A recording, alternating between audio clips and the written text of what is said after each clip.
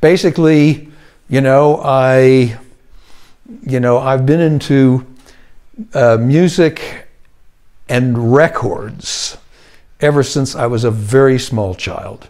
My dad was a sort of a jazz fan back in Los Angeles in the 1930s, sort of, and he had all of these LP reissues of music from like the 20s and 30s. So I literally grew up with the classic Armstrong material, Benny Goodman. The first live concert I ever went to, when I was about 7 years old, my parents took me to go see Benny Goodman. It was an afternoon concert at the Shrine Auditorium. This would have been about 1956. So yeah, so I grew up, my father was a big jazz fan who had all these, in the early 1950s, the record companies in America started reissuing stuff on the LPs. When the LPs came out, they started reissuing, all the kind of 20s, 30s music. And my dad bought those LPs. This is now in the early 1950s. So I grew up, and I was right from the get-go. I was just totally into it. I knew all about, when I was like 4 or 5 years old, I could tell you about Fats Waller, So, and then, eventually, when I was about 12 or 13, then I started buying my own records. And became almost immediately, I was like a deep record collector. I would go to charity shops and find old records in addition to going to the, buying the new stuff as well. And then also when I was about 10 years old, I discovered pop music radio in LA. And, back in those days, radio was much more diverse in content because, unlike the situation today where it's like these corporates that have these set playlists, et cetera, the DJs in those days, used to just play things that they wanted to hear. And so, I was exposed from about 10 years old to a very, very wide variety of music. You used to actually you'd get like Cajun music on pop music radio in the sort of late 50s, early 60s. So, yeah, I've always been extremely music-centric right from the get-go. And, I have to say, again, my father was incredibly indulgent. From the time I was like 4 or 5 years old, he was quite happy to let me go and play his records. So, that's always been so then my other fanaticism, I have two fanaticisms. One's music, the other one is railroads or railways. And in particular, this became a sort of an obsession with steam locomotives.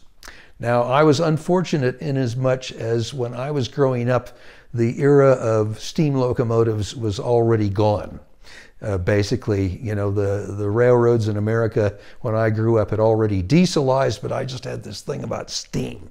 So I got out of college, I got out of university in 1970, and I immediately went to work for the railroad in America. And as it happened, in 1970, I had become aware of the fact that in South Africa was like, from the standpoint of like steam locomotives, was like the U.S. had been basically in the sort of late 40s, early 50s. The railways here were transitioning to both electric and diesel. But, when I finally managed to get the time and the money to come here on a visit, which was in January of '74, at that time there was something like 2,000 steam locomotives in daily service in this country. And on that trip, I discovered, hey, you know something? It's actually possible for me to come here and work on a real steam locomotive in a real, not a tourist train, but the real thing. So, you know, I took in 75, middle of 75, I took a 6-month leave of absence from my railroad job in America. I was working for an outfit called the Southern Pacific. And I came out here and got a job as a fireman, a stoker, you know, for what was then the South African Railways and Harbors, Suid-Afrikaanse Spoorweg en Havens. And I'd only intended to be here for 6 months, but here I am all these years later. So I didn't come here for music, but because I was already you know, a record collector and deeply curious not only about what was happening contemporarily, but I was also deeply invested in musical history, you know. So, you know, as much as I was a fan of, you know, and going to concerts with the Stones and the Grateful Dead, at the same time, I was buying records on auction of 1920s and 30s jazz material, blues, Cajun, gospel, country. So I came here, and almost immediately I started, you know, because when I came here, I knew nothing about South African music. And at first it was kind of saying, well, let me just pick up some records. Let me go to charity shops and get some 78s. And is there anything in South Africa, in South African music, that interests me? And I just started finding all this stuff that I thought, wow, this music is fantastic. And of course, the thing about it is I could immediately relate to it because it was so heavily influenced by American music. So, you know, the Afrikaans music that I was picking up from the like 30s and 40s and 50s on 78s, you know, I mean, I could immediately make the connection with American country music. When it came to the African music, you know, what in those days we used to call Zulu traditional, but is now known as Maskanda. I mean, hey, you know, these are guys singing and playing with acoustic guitar accompaniments. It's like something like listening to a Mississippi blues player who recorded in the 1930s or something. So I can immediately make those connections. And the other thing that struck me was that we're talking about sort of the late 70s, early 80s.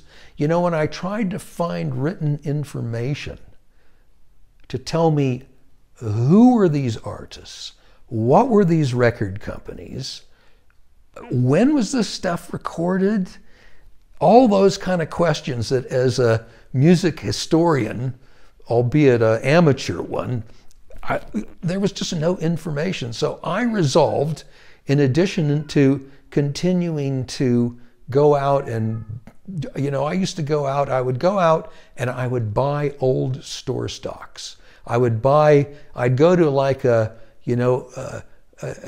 what had once been a bicycle shop or something that they'd have a couple hundred or maybe even a couple thousand, you know, dead stock records. And I would just buy the whole lot just because I was curious. I was curious to know, I mean, it was, you know, I was just deeply curious to know all about this stuff, and also that was the way to discover it. I mean, you couldn't turn on the radio and listen to it. So that's how it started. And you know, by the mid 80s, I quit my initial railway job in '79, and then I had about a 6 or 7 year stint where I was in the film industry, and I used that time not only to expand my collecting, but, you know, for example, I went to the Joburg Public Library and I started doing newspaper searches. And I looked through all the drum magazines and all the zonk magazines, just trying to put together, you know, an idea of the history of how South African music had developed, and, you know, discovering who these people were. And then, of course, I started, even at that time, I started meeting my first South African musicians. The first South African musician I met was a guy named Les Kelly, who was a bass player and had been involved with music starting in the early 1930s, and well into the 1960s. Les was still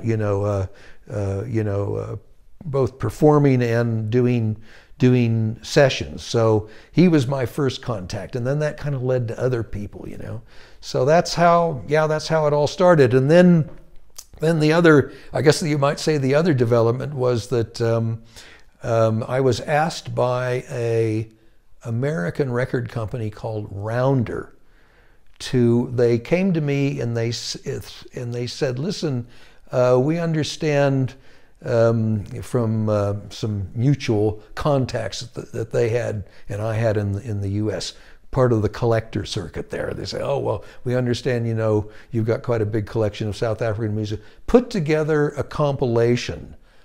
This was, of course, back in LP day, vinyl days. Put together a compilation. Anything you want to do, and you put that compilation together for us. So I put together this compilation. It was basically a history of Musconda. It was called Singing in an Open Space, and it traced the roots of Musconda from, just a single vocalist accompanying himself with an acoustic guitar to, the later productions where, more and more instrumentation and backing voices, basically where Bakanga was being mixed into Musconda. So I put this thing out, and of course part of the gig was that I had to take care of the legal aspects. And that led me, what I did to put this compilation together, I just pulled out 16 of my favorite Zulu traditional tracks. And then I had to go and find out who owned this stuff so that I could effect a license so that Rounder Records could license this stuff from the South African owners. And it turned out that although this stuff had come out on a whole variety of labels, that something like, I think 13 out of the 16 tracks were actually owned by Gallo. So that's how I made the Gallo connection. And then eventually, it was actually the man that ran the publishing company at Gallo said, listen, it's quite obvious that you know far more about all of this stuff that Gallo owns than anybody that works here now. Come and work for Gallo. I'll create a post for you as a company archivist, or I was officially the archive manager, and that was in 1990. So that's how it started, and of course, that turned out to be a fantastic job because all of a sudden, all of these people whose records I had collected were walking into my office where obviously they appreciated that, here's this bloody Mlungu from America who loves our music, which was pretty unusual at the time. But from my standpoint, this again just, helped me, because one of the things I've always been obsessed about is tracing who were the people that were actually playing on these recordings. Okay, you got a record by Izintombi Zamoya. Well, who are these people? So all of a sudden, I've got like Jack LaRolle, for example, was very involved with Izintombi Zamoya. So, he was actually able to tell me, oh yeah, no, well that's so-and-so singing lead, and that's who's playing bass, et cetera, et cetera. So that's how the whole sort of knowledge thing started, yeah.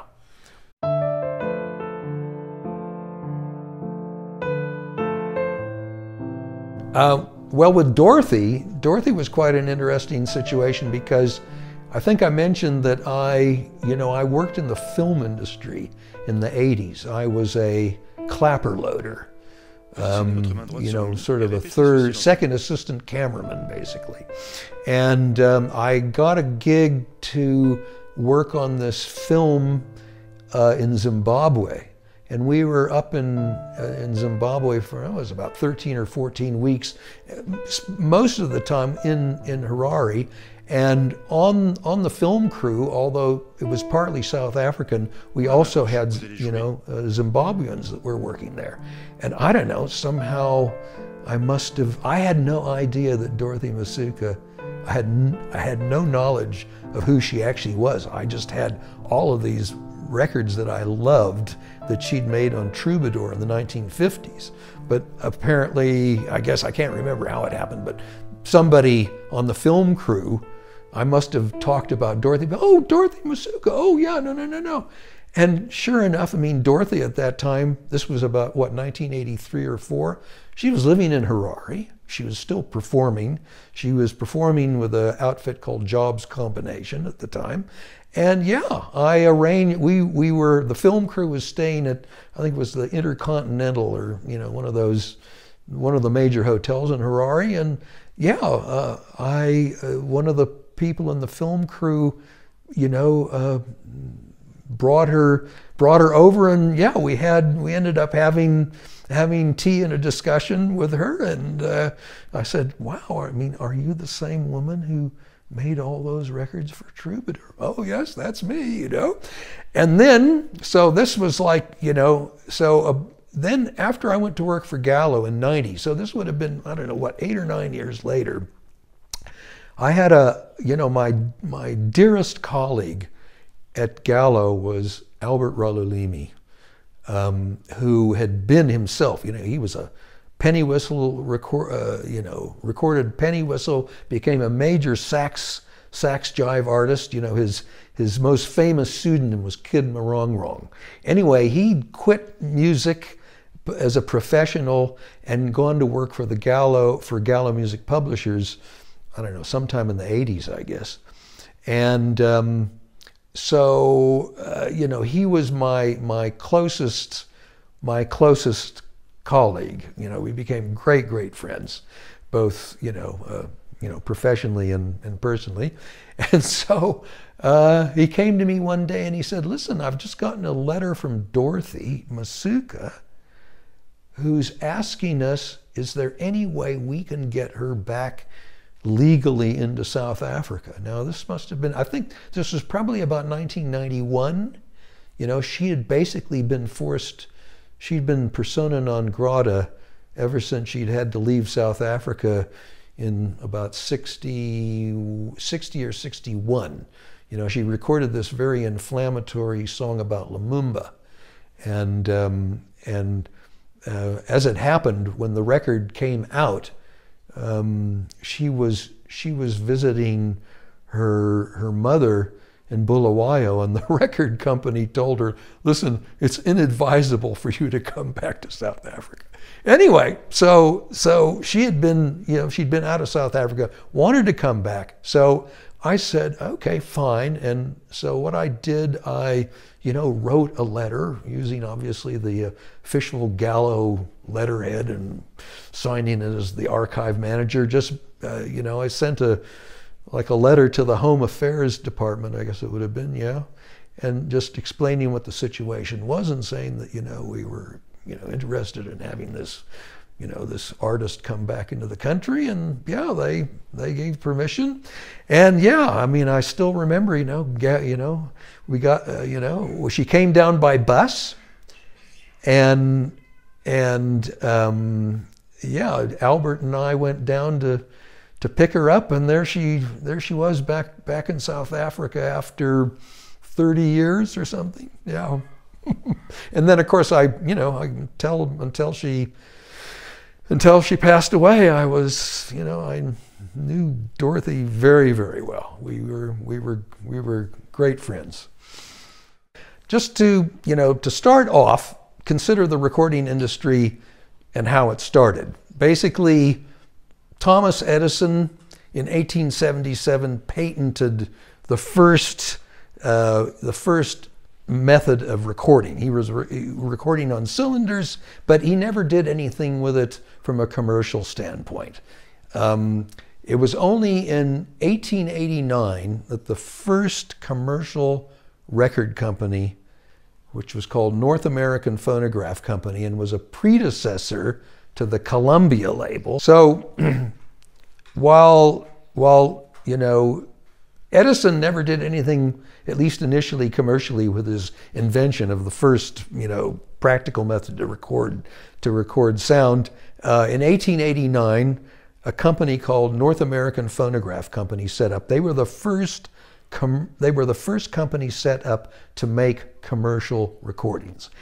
Thereafter, through the 1890s, this recording industry developed, with other companies getting into the game and it becoming quite internationalized. By 1900, what had started out as in a sort of an American-centered industry was basically had already gone to Europe and the UK, and even to the point that, you know, records were being made by mobile recording units in India and China and so forth. So it was already becoming quite internationalized, albeit not in Africa. So one of the most important of the early recording companies was an outfit called Victor Talking Machine. And basically their operations were based around the patent that was created by a guy named Emil Berliner to make not cylinder recordings, but flat disc recordings. So Victor Talking Machine started up, and then they had a sister company in England called the Gramophone Record Company. And the Gramophone Record Company ended up being quite a major player in terms of early development of recordings in South Africa. So as far as South Africa in particular was concerned, already certainly by the late 1890s, you started getting records being imported into South Africa. And the situation would usually be, and this was specifically the case with the Gramophone Record Company, is that they would have a local agent who basically had a monopoly for you know, bringing their records into South Africa. And in the case here with the Gramophone Record Company, it was an outfit called Mackay Brothers. Mackay Brothers had started up in Cape Town in the late 1890s, and of course, you know, bringing Gramophone Record Company records into South Africa was just a small part of their business. They were dealing in, you know, they were retailers of musical instruments, and also, of course, very critically, sheet music.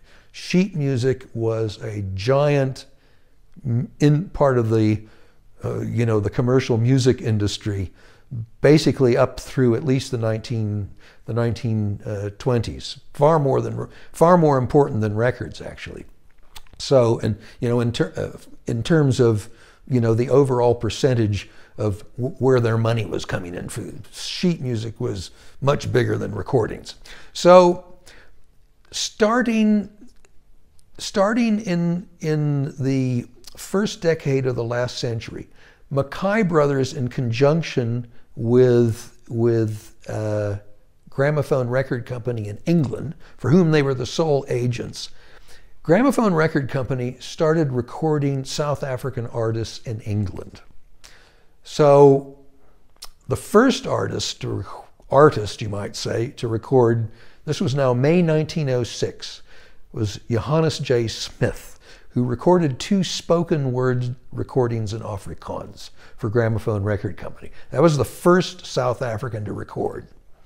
Then in October 1906, the Springbok rugby team, the first Springbok rugby team, went on tour in England under, it was led by this guy, Paul Roos, whose son later became the head of the SABC in Samro, but was a much later development. But anyway, so Paul Roos's Springbok rugby span made 4 recordings.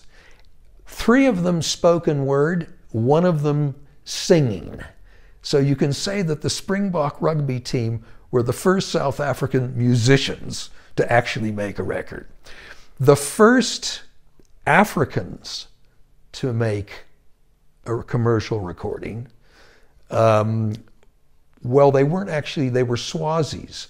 There were 4 Swazi chiefs in 1907 that went to the UK to petition the British government to keep Swaziland out of the upcoming Union of South Africa. They made 4 recordings, 3 of which are spoken, 1 of which they are singing. I've never actually heard those recordings.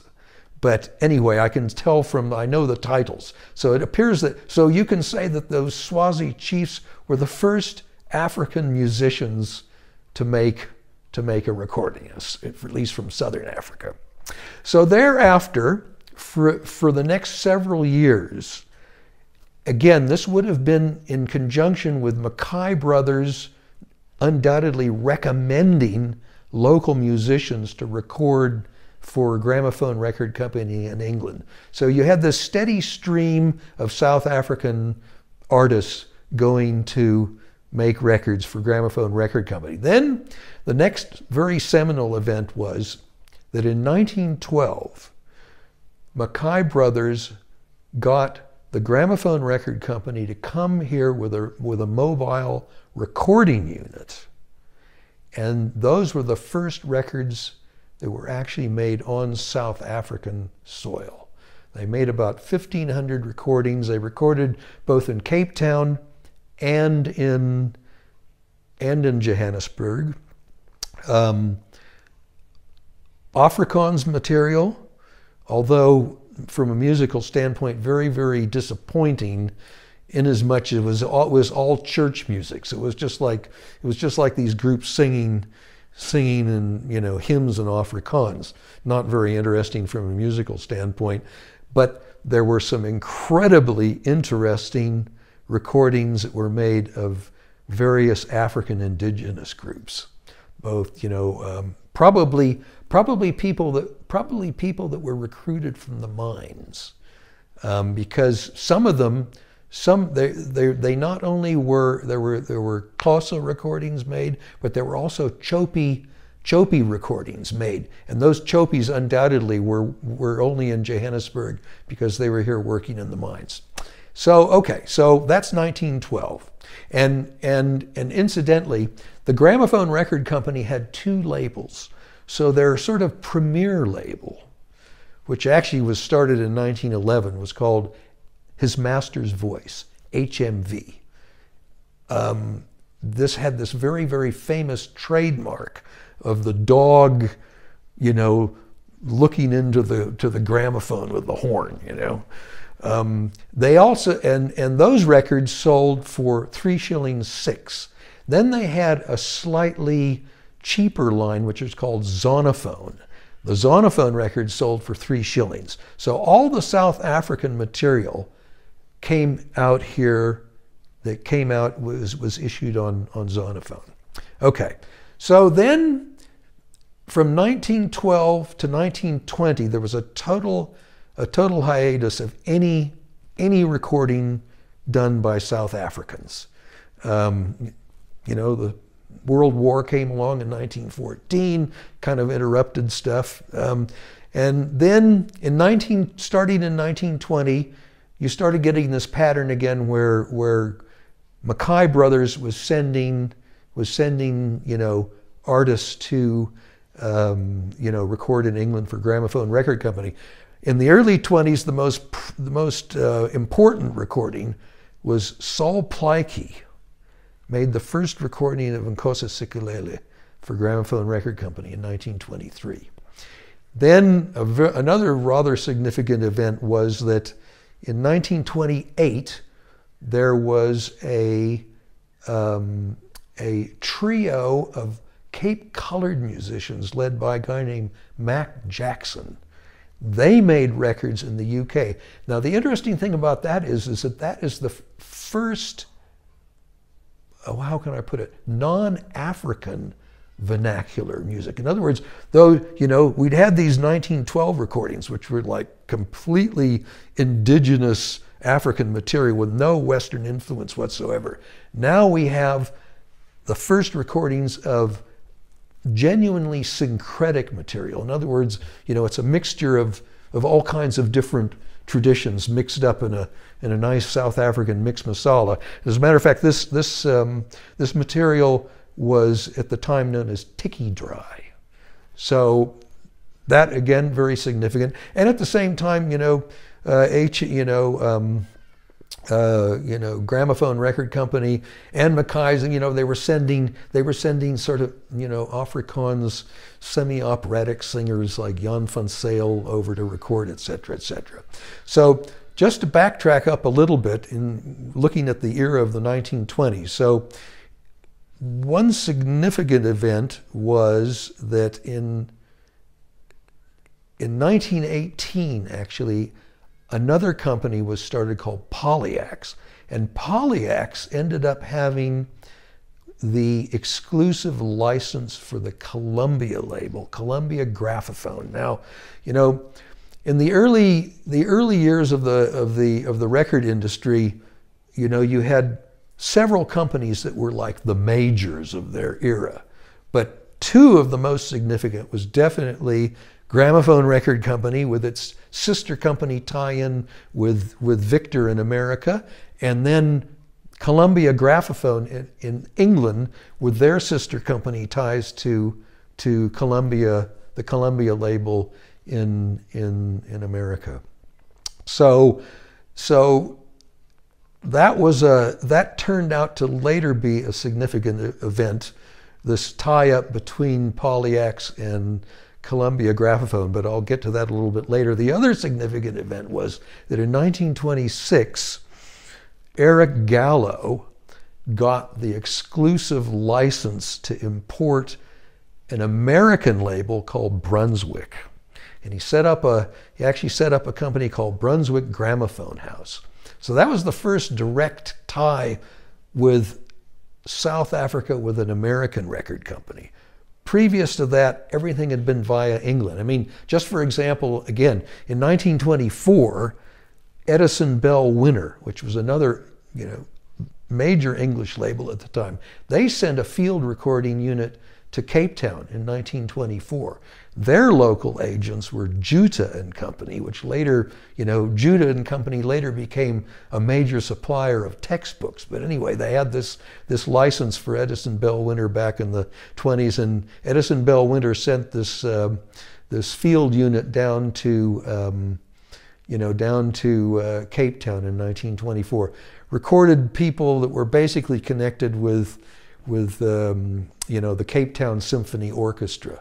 So there wasn't much in the way of sort of South African vernacular music, although it was the first recording of De Stem was actually made for Edison Bell Winner in 1924. Anyway, so then we come to the year 1930. So there was like a couple of very significant events.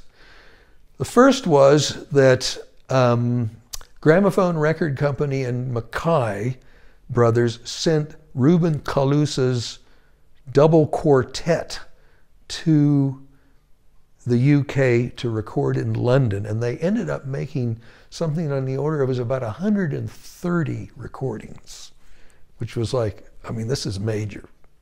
This is like major. The second significant event was that after many years of just being the Columbia agents, Polyax finally got off their whatevers, and for the first time in their existence sponsored a field recording unit from Columbia Graphophone to actually come to South Africa and make recordings here. You know, it was actually quite fascinatingly, I mean, this was quite a newsworthy event. You can go back to the newspapers in 1930 and, you know, there was all this you know, starting in about January, February, there was all this publicity about, you know, Polyax is now looking for artists, local artists who can make real South African, you know, music on, you know, for Columbia Graphophone. When the field unit finally got out here in July, they had previously been making records in Turkey, and then they came down to Cape Town and then went up to Johannesburg. Okay, so the third significant event of 1930 was that Eric Gallo,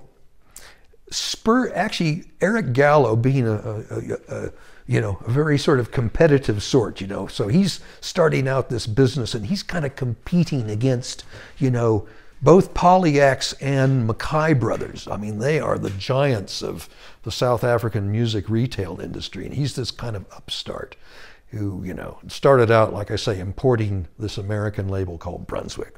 So he, you know, he actually obviously was reading all of these, you know, newspaper articles about how, hey, guess what? The Columbia Graphophone field unit is coming to South Africa and we're looking for local talent and da-da-da-da-da-da. So he said, well, okay, I'm going to get one up on my competitors. So he ends up sending Afrikaans artists initially to record at a small company in England called Metropole. And as a matter of fact, for the next 2 years, he ended up sending several batches, both Afrikaans and African artists. The African artists were actually recruited by Griffiths Matsialoa. Griffiths was effectively the first African talent scout producer in South Africa. So, so there you have it. I mean, like I say, 1930 was a seminal year. Now, you know, it just occurs to me, I need to actually go back, and there's one aspect of the 1920s that I actually forgot to mention that's also quite significant. And that is that the first South African musician to become a major South African musical export and a guy who made dozens of records in the 1920s, albeit not in South Africa, was Len Phillis. Len Phillis was a guitarist, played banjo, Hawaiian guitar, and he was from Cape Town originally. He went to the UK sometime in the early 1920s and immediately established himself. He was the English go-to string player, who made, like I say, made many records under his own name, but also made records with various dance bands there, et cetera, et cetera. So you can say that, like, Len Phillis was basically our first major South African recording artist. And then he was then followed up in the later 1920s by a vocalist named Al Bowley. Al Bowley was actually born in Lourenço Marques, today's Maputo, but grew up on the East Rand, and then in about 1927 he went overseas, initially to Germany, and then later to England, and established himself as a vocalist. And although, you know, the major success, I mean, Al Bowley was, well, they used to call him the British Bing Crosby. He was an incredibly popular figure, albeit mostly in the 1930s. But there again, that would be, you could say that Al Bowley was our second sort of prominent South African musical export in terms of, you know, sort of international connections. So, okay, so to get back now to the developments of the 1930s. So a major development in the record industry internationally was that the Gramophone Record Company and Columbia Graphophone, and there was a third company involved as well. Because of the pressures of the Depression, these companies, which had formerly been sort of bitter rivals, came together and they formed a new company which is called the Electrical and Musical Industries, EMI. And so in 1932 and late 32, early 33, the EMI combination, which again at that time they still had Polyax was still separately representing the Columbia label, Mackay Brothers still separately representing, Gramophone Record Company, HMV. There was another field expedition, recording field expedition that came down here and again made another couple thousand recordings both in Cape Town and in Johannesburg. A lot of really interesting and musically important material that was cut. Incidentally, all African or Afrikaans, no English South African material. The attitude until after the Second World War was that, well, why should we record South African English artists when we can just draw on these international catalogs that we have the exclusive license to import into South Africa. But anyway, so then the other significant development was that the Metropole company that Eric Gallo had used to record, because Metropole was not only recording the material, but they had their own pressing plant. So they were basically able to send the finished records, back to South Africa. At the time, there were no pressing plants to actually, press records here. So the Metropole went bankrupt. Again, it was a victim of the Depression. This was probably early 1932. So here's Eric trying to develop a local catalog, and all of a sudden his go-to supplier of, studio and pressing is out of the picture. So, being quite adventurous and entrepreneurial, he goes to England. The first thing he does is that he goes and he buys Metropole's studio equipment, imports it into South Africa, together with the services of the Metropole recording engineer, who was a guy named John Hecht. So he goes, buys the stuff, brings it down to South Africa, and in probably August 1933, they finally get this studio going, and that is the first permanent recording facility in South Africa. As a matter of fact, it is the first permanent recording facility in sub-Saharan Africa. I used to wonder, could it have been the first permanent recording facility in anywhere in Africa? But I only recently learned that in fact there was a permanent recording facility that was set up in Cairo in about 1908. So you can say that the Gallo facility was the second permanent recording facility, but nonetheless, the second recording facility in Africa, the first recording facility in sub-Saharan Africa. So very, very significant development. Then the other thing that Gallo did was that he went and got a licensing and pressing arrangement with Decca Records. Decca Records had started up in the late 1920s, and by this time in the early 30s, they were already a serious rival to both you know, gramophone, well, with EMI and Edison Bell Winner, et cetera, et cetera. And of course, this was a situation where not only was Decca pressing Gallo's studio recordings, because, you know, the recordings would be cut. They were cut initially on wax masters, and then they would be shipped to the UK Decca factory. The records would be pressed, and then they'd be shipped back here.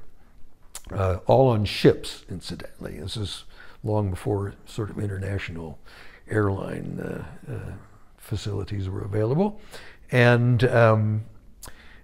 then, of course, the other thing was that he then also had the exclusive license to bring Decca records into South Africa, and you know, that actually established, well, it actually continued a pattern that basically, and this is just looking forward into the development of the record industry here, basically it was impossible until at least the 1980s and probably the 1990s in this country. It was absolutely impossible for you to develop a record company of any sort of financial stability and long-term survival if you didn't have international licenses. You simply could not make a go of it here unless you were able to draw on international catalogs. Because, you know, the record business and record companies, I mean, it's cyclical, you know. One day you've got a big hit, the next day your stuff isn't selling. But in the meantime, you still got to maintain all those overheads and pay your employees. So you had to have international licenses. That was, and you know, I mean, this, of course, this international license story goes back to the very beginnings of the industry. But anyway, so that's one of the reasons why that Decca connection was incredibly important in terms of Gallo's survival. So then, the second interesting development in the later 30s was that you know, the SABC, the South African Broadcasting Corporation, had actually been created in 1936. Prior to that, there had been 4 privately owned radio stations here. And in 36, the government basically passed legislation that effectively bought them out and nationalized the service. And they all, one of the things that they did was that they built a very, very expensive facility called Broadcast House. It was on Commissioner Street. I think it was opened in 1938. And they had a very, very modern recording studio built. First of all, obviously for their own, you know, they wanted to be able to sort of pre-record material for broadcasts. But they also, for a fee, let private companies record there. So Gallo started recording there, and the audio quality of the SABC recordings was much, much better than Gallo's recording facility. So you had this situation where look, it was it was a typical South African racial situation where the Afrikaans artists, who at that time were the real money spinners for Gallo, this was the likes of the David de Langes and the Hendricks Sons, would go to the SABC to record, whereas the African material was still recorded, and some Afrikaans material as well, was still recorded at Gallo's studios, which by that time But the late 30s, like the first Gallo facility was in a building in Market Street, and then that was in 1933, and then along about 1938, they then moved to the corner of Troy and Pritchard Street. Troy and President. Corner of Troy and President. And that was where they had this building that was about, initially it was about 5 or 6 stories with a recording studio on the top floor. And so there was another, Gallo used the SABC facilities. There was another entrepreneur named Charles Berman who started recording Afrikaans material. He had a label called Concert. And then there was a third studio that was built. It was called Lafayette, the Lafayette Recording Studio. It was actually started by a guy named Llewellyn Hughes. And right from the get-go, they did record Afrikaans material, but they also recorded African material. The Afrikaans material came out mostly on a label called Tier, for Afrikaans for tiger, and the African material came out on Better, the Better label. And was right from the get-go some extremely for example, the one and only recording by the original Jazz Maniacs was made in either 39 or 40 for the Better label. So that was the situation up to the start of the Second World War. Basically what happened was that the war came along. The most immediate effect of it, well, it wasn't actually immediate, but along about the war actually started in August 39.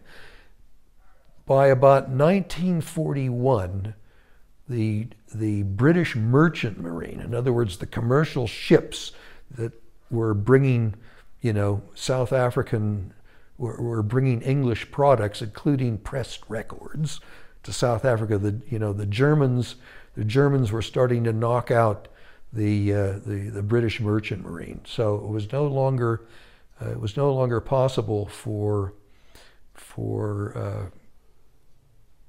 British manufactured records to come to South Africa. Better, probably right from the get-go, had actually set up, I'm not sure, I think Better actually had their own pressing plant right from the get-go and may have never ever used the UK. But Gallo was basically messed up. They tried to set up some sort of a primitive press, and they did put out some rather crudely manufactured records during the war, but they gave it up. So basically, for the first half of the 1940s, there was very, very little recording activity going on here. And as a matter of fact, there was very, very, records were during the war were like a very scarce commodity here. They started, interestingly enough, Gallo started importing records from India. So, if you're a record collector here, you quite frequently find 78s, Indian pressed 78s here. And Don Albert told me how he remembered during the war as a kid, records were rationed. You'd kind of get in announcement would come out that there would be a new batch of imported records come in from India, and people would actually queue, but they were only allowed to buy, they were only allowed to buy 3 or 4 records, and then it was the next, that was just how how the industry was hobbled. So then the war ends, and you start getting a further development. So one of the most important developments was that probably actually in 1945, even before the war had ended, the Lafayette outfit was sold by Llewellyn Hughes, was sold to Arthur Harris. And Harris almost immediately changed the name to True Tone. And his True Tone company became a very, very major player, starting from the late 1940s. I mean, among other things, Harris was the first guy to record English South African artists. The most prominent of which was Dan Hill and a guy named Roy Martin, who had a vocalist named Eve Boswell, who again, became quite famous as a vocalist in South Africa and then went to the UK and was a very, very successful, vocalist in the 50s in the UK. And Harris also set up his own pressing plant in probably about 47, 48. Which was the pressing quality immediately improved. The Lafayette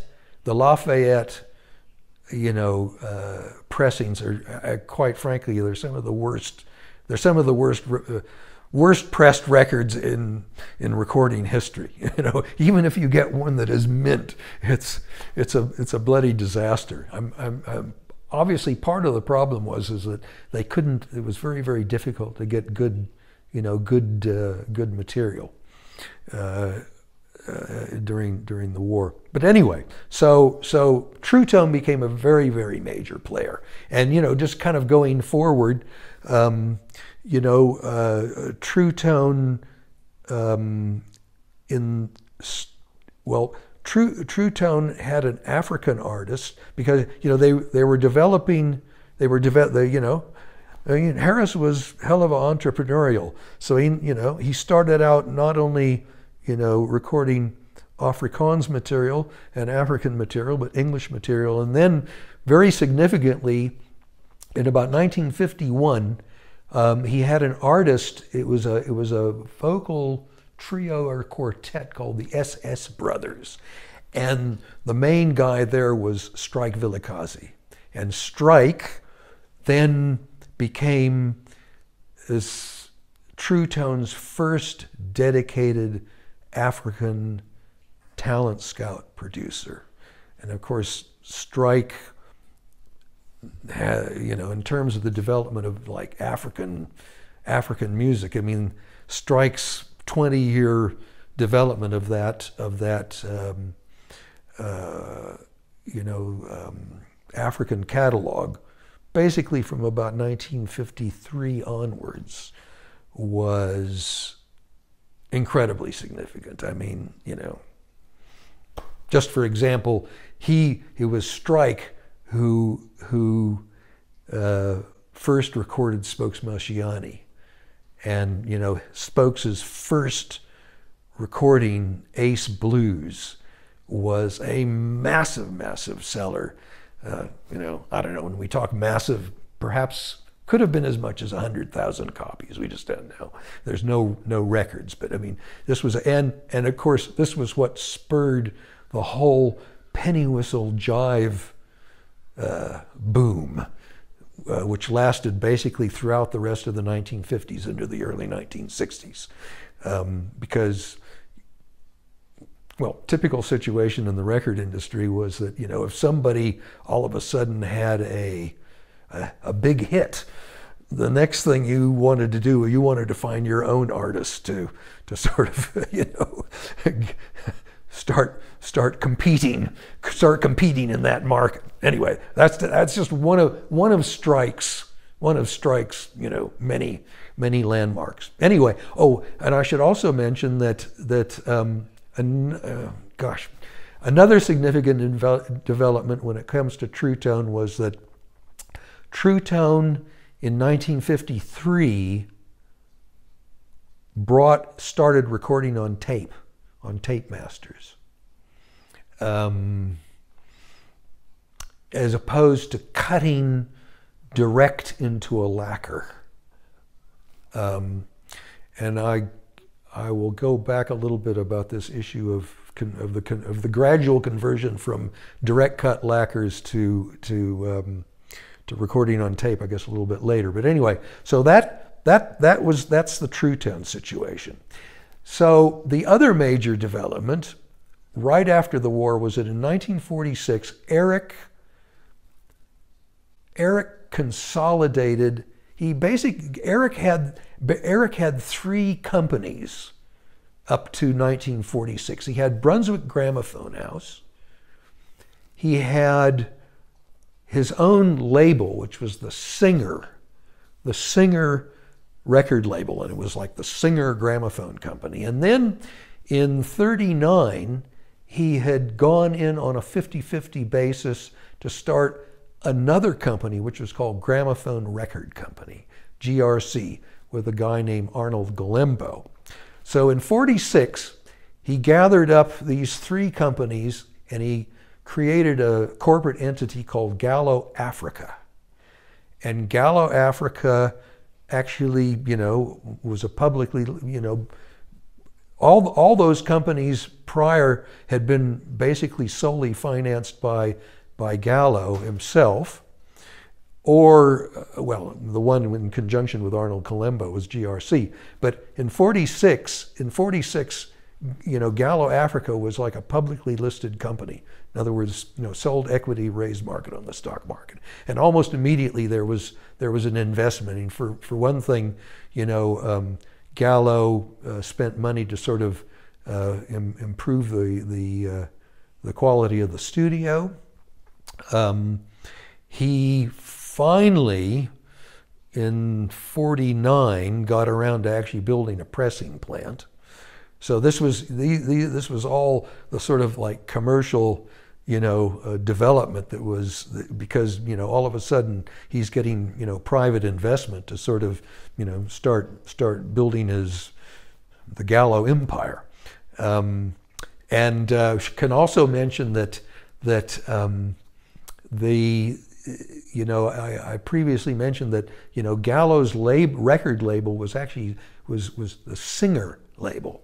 And what happened was that sometime along about the time that Gallo Africa was being created, Gallo was actually involved in a trademark suit over the name Singer, because the Singer Sewing Machine Company, which was a U.S.-based company, but an international distribution brand, et cetera, they actually challenged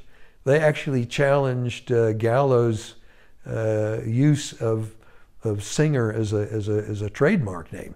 So that was the way that Gallo got around that, was he created this new label called Gallotone. And if you follow, it was quite clever the way that he transitioned it, because it's funny, in trade, record company labels actually did used to mean something. They were an important part of the marketing of commercial music if you had a successful label. So and Singer, Singer had been a very, very well established South African label. So how to transition it? So the first thing was that the records, starting in about 1947, there was a transition period of about 2 years. So the label was changed to Singer at the top and then Gallotone underneath. Then there was a second phase where Gallotone was on the top and Singer was on the bottom. And then finally, Singer was dropped entirely, and from about 48, 49 onwards, it was all Gallotone.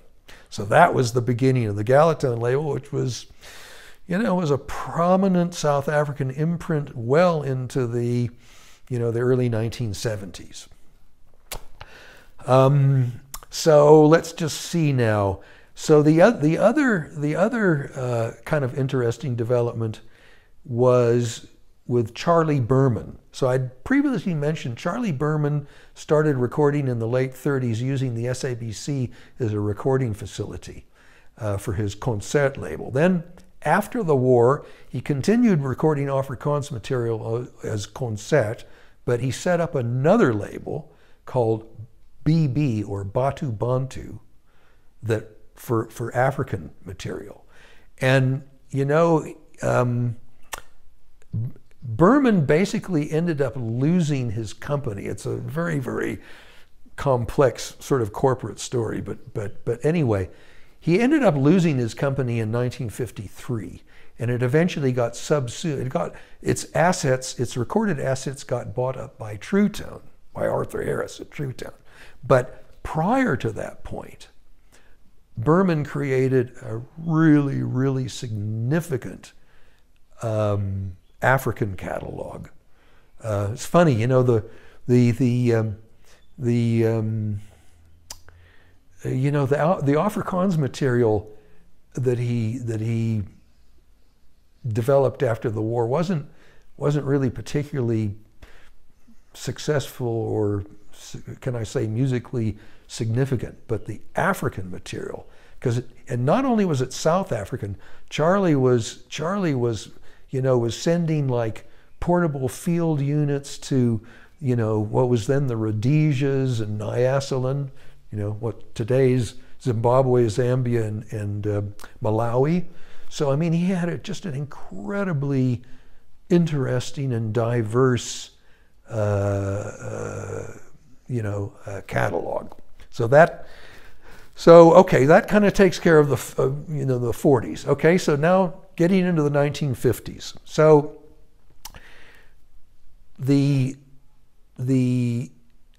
in either 49 or 50, there had been a small record label which had been started up by a guy named Gerard Horwitz, called Audion. He had it for a couple of years. It was exclusively African material. And then he sold it on to 3 Jewish businessmen, and they renamed the company Troubadour. This was now in 1951. And critically, when Troubadour started out, they tried to start an Afrikaans label. I mean, actually, Troubadour, the spelling is actually Afrikaans. But the Afrikaans catalog was a flop, and after a couple of years, they just totally gave up on Afrikaans recordings. But critically and crucially, they'd hired in as a talent scout this guy named Cuthbert Matimba. Cuthbert Matimba was absolutely one of the greatest talent scout African producers, critically important in the development of Afrikaans, of African music here. The guy was an absolute genius.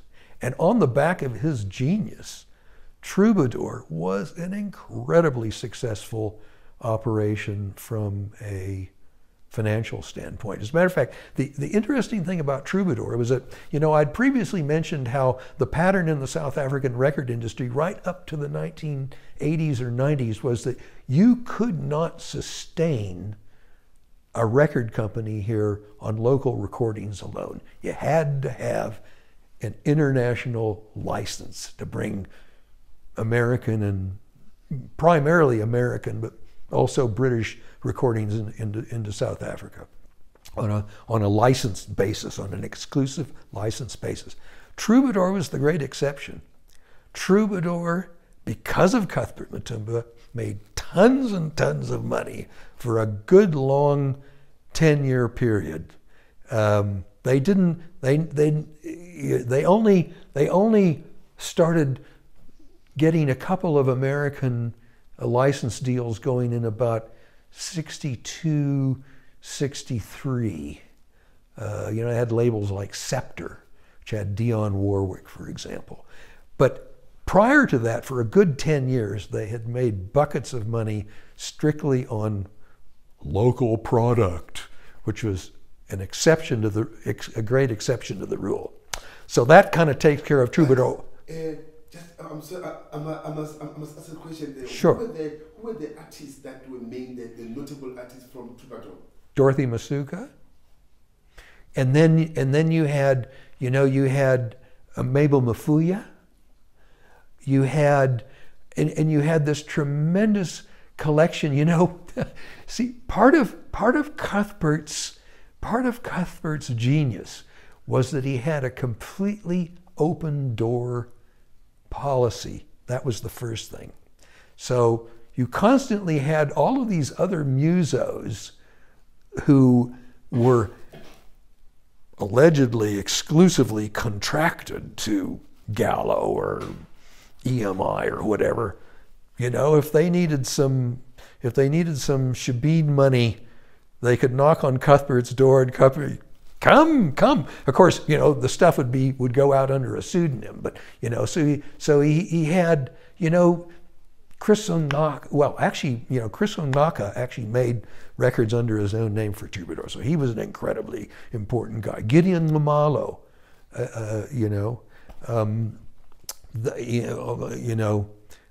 Gideon never actually recorded under his own name for Troubadour.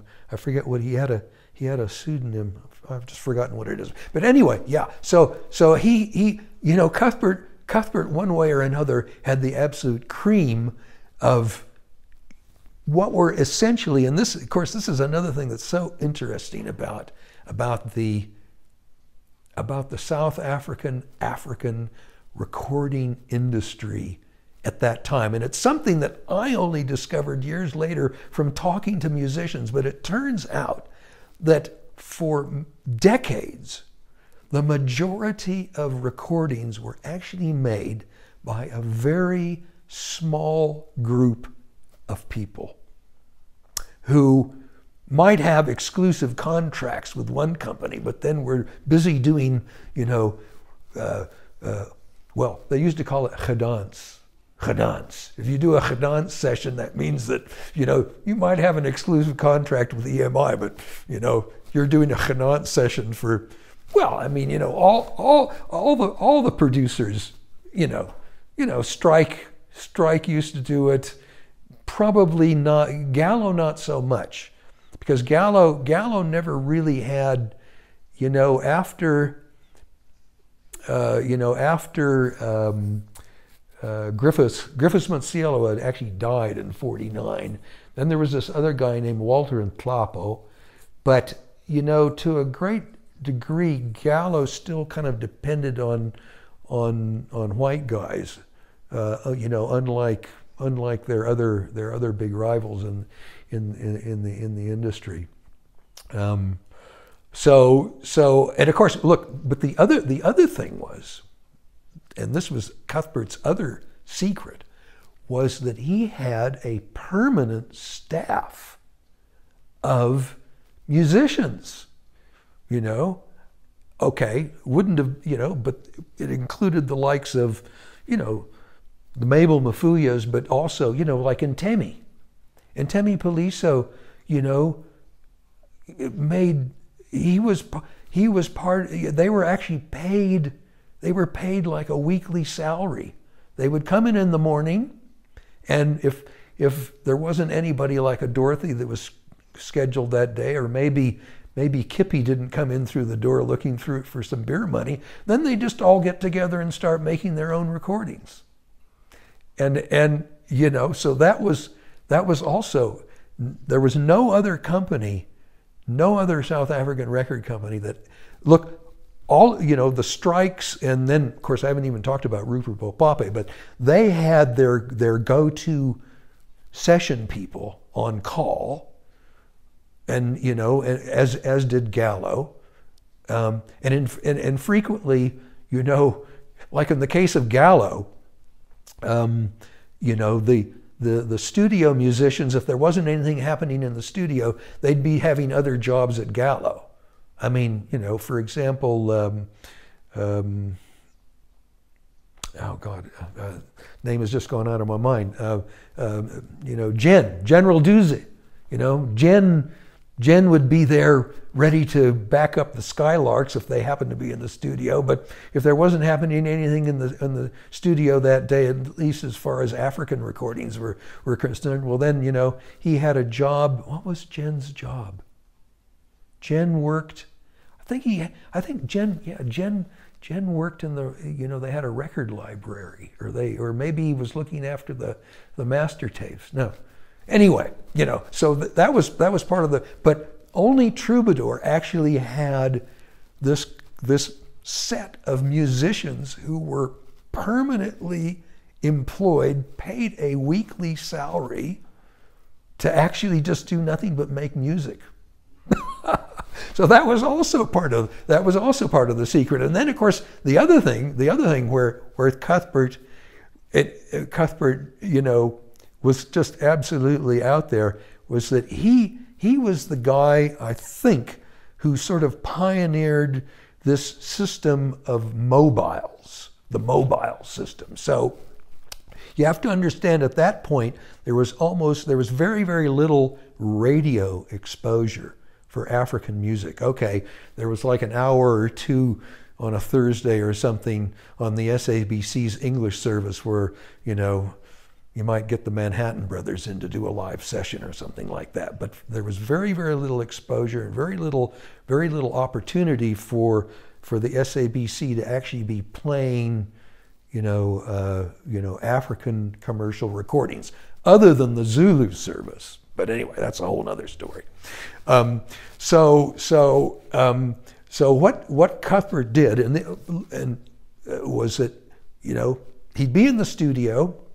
And of course, Troubadour also had the advantage. Okay, they were in a building in Woolwich, which is a commercial suburb down in the southern suburbs of Johannesburg. So the recording studio was on the top floor. Then there were the offices, but on the bottom they had their own pressing plant. So what would happen? You know, Cuthbert would record something one day, you know, during the day. And then he'd go and he'd take the tape, he'd get a test pressing, and then the next morning he would be in the mobile. Now the mobile was just, it was like a truck or a van with a turntable and an amplifier and then a PA speaker mounted on the roof. And he would go down to one of these, you know, railway stations, for example, and he'd be playing this music that you know, and in some cases he might have only, you know, recorded like the day before, and customers, you know, his would-be customers would be getting off the train from Soweto and would hear this stuff. And the way the system worked was so bloody clever. Was that if you liked what was being played on the mobile, you know, they would then give you, you'd say, oh hey, you know, I like that Dorothy Masuka record. So then what they would do is they would give you a slip with the catalog number, AFC 324 or whatever, and then you go to the record shop and you'd give them the slip of paper and say, there you go. It was a wonderful system. So Cuthbert, and frequently, I mean, you can see, you know, there was a situation where for a time you had and I found this out from Mary Tobey, because Mary was one. So you'd have Mary, Susan Gabashani, Dorothy, Nancy Jacobs, Miriam. They all used to get on. They would all get on this train together, and traveling up from Soweto to to their various destinations at the various record companies. So you'd have this situation where Dorothy would go and she'd cut a song, and it would be out on the market, and then Miriam would record the same song, but Gallo is a little bit slow off the mark, so Miriam's recording would only be out a couple of weeks after Dorothy's. So, like I said, this was all just part of, not only did Cuthbert have an incredibly keen ear, but he also, he was you could say he was a marketing genius, and so and the other major figure that I haven't talked about was Rupert Bopape. Rupert Bopape was EMI's talent scout from about 1953, 54 onwards, and also just developed an incredibly important catalog. And I'm going to actually discuss EMI now, but just to say that when I interviewed Rupert told me, he said, listen, I was always chasing Cuthbert's coattails. And for a guy like Bopape to tell you that, just reinforces this thing about just what an incredibly critical figure that Matumba was. And I have, of course, just bringing the story forward, unfortunately, Matumba was killed in an automobile accident in May 1965. And Troubadour lasted about another, well, basically the company was sold in '69. So when with Matumba out of there, then Troubadour's fortunes declined. They tried, they first tried to bring Kid Margot in. Daniel Makubela was his real name. But he didn't work out as a producer, and then they had various other people. They did have these international labels. They also were trying to, they had started to develop an Afrikaans catalog, which was fairly successful, and also an English pop catalog. They had Billy Forrest in as a pop producer, but ultimately Troubadour was tickets after Cuthbert departed. So again. Okay, now getting back to this story about the 1950s. So I'd mentioned that you had this creation of EMI and in 1931, and when EMI started out, you still had the two separate South African, exclusive licensors. You had Mackay Brothers for HMV. Gramophone Record Company, and you had Polyax for Columbia. In about 1938 or 9, Mackay Brothers went bankrupt. So the entire EMI catalog then fell into Polyax hands. So in 1950, EMI and Polyax created a new company called EMI South Africa. It was basically 50% owned by Polyax, and it was 50% owned by the parent company in the UK. So they started out. First of all, they built a pressing plant down in Steeldale, and started kind of generally jacking up their operations. Initially, the guy that was basically their talent scout producer was a man named Joe Knofel. But Knofel never had anything to do with African recordings, but he was able, on the back of Nico Karstens, to create, right from the get-go, a very, very profitable Afrikaans division. And then, like I say, in about 53, then they brought Rupert Bopape. Rupert had actually been working for Charlie Berman, and then when Berman lost his company, Bopape went to EMI, and And the interesting thing about EMI is that unlike all of these other independent these companies that were now created, who all had their own studios, EMI declined to actually build a studio, which is, I'm not exactly sure why that was.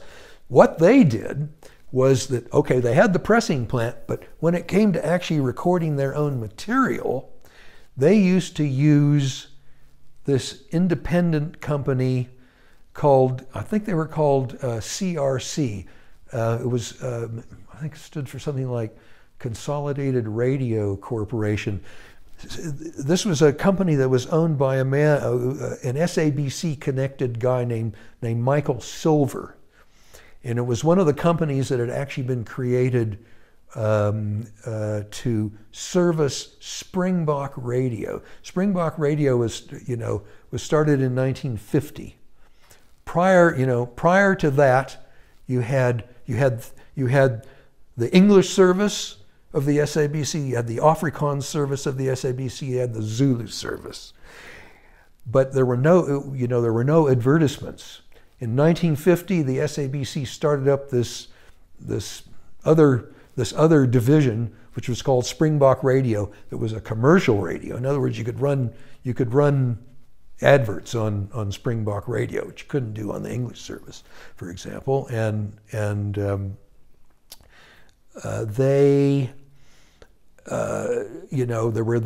were four companies that were basically set up. Charlie Berman set up one of them.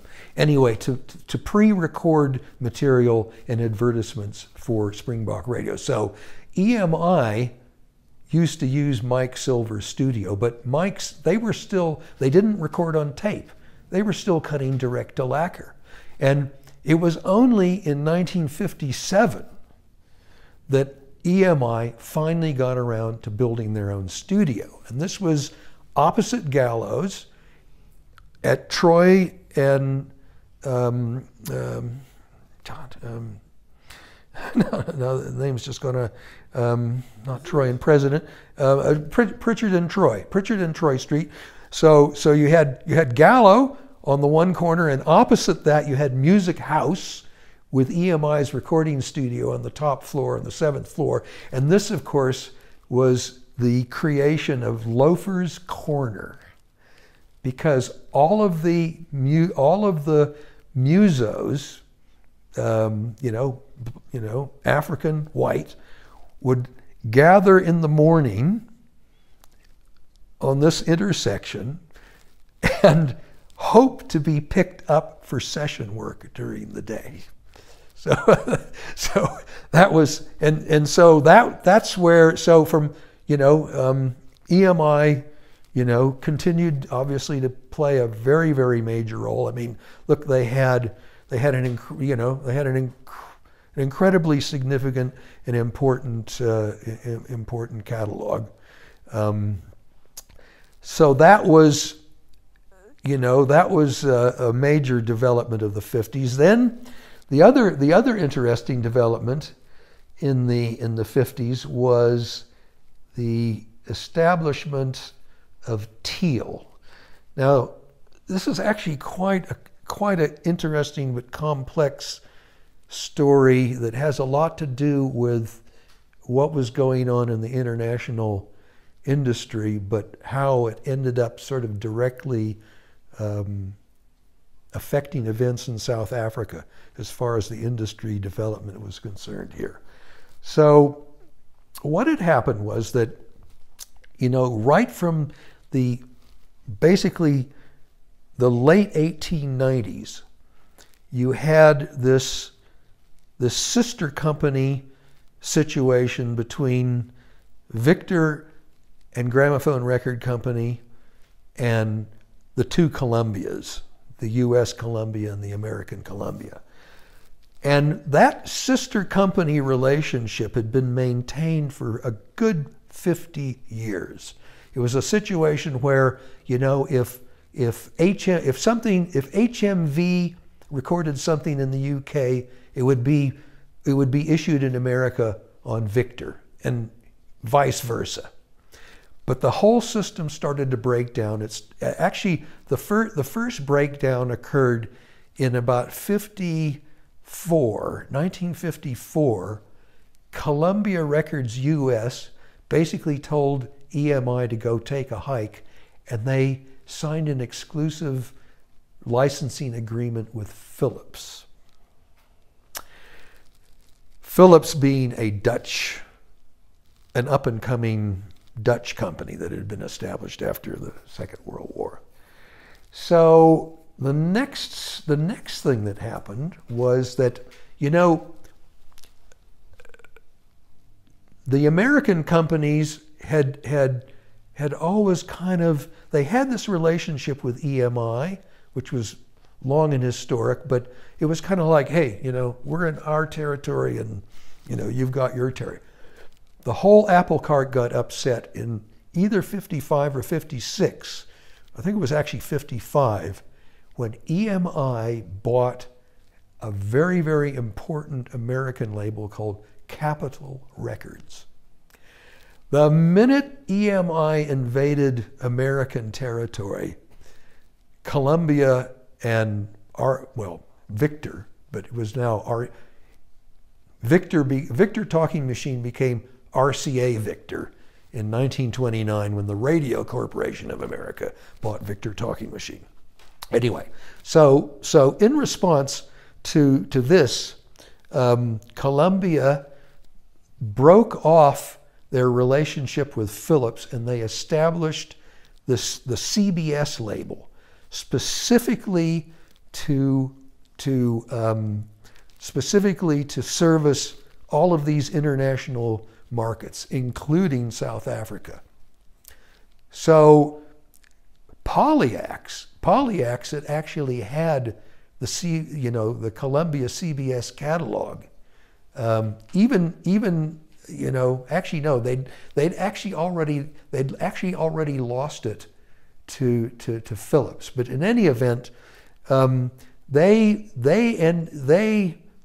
went to Columbia, and the GRC division of Gallo went to Columbia and said, let us be your representative here, and they said yes. So from 56 onwards, the CBS label was actually subsumed into the Gramophone Record Company division of Gallo Africa. And interestingly enough, you know, GRC had been recording African material, but their catalog had really gone south, and as a matter of fact, they had basically given up on kind of African recordings by the early 1960s. And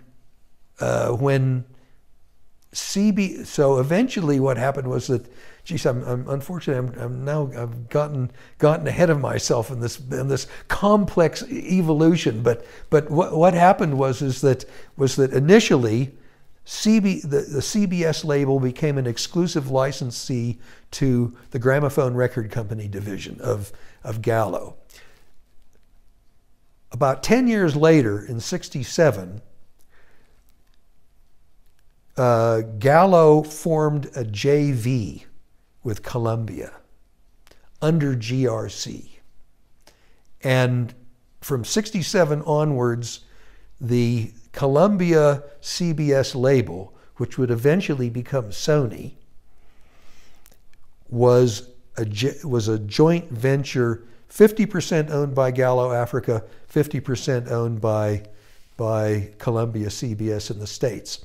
And when in about '64, '65, GRC, they'd always had African labels and materials, but they basically dwindled.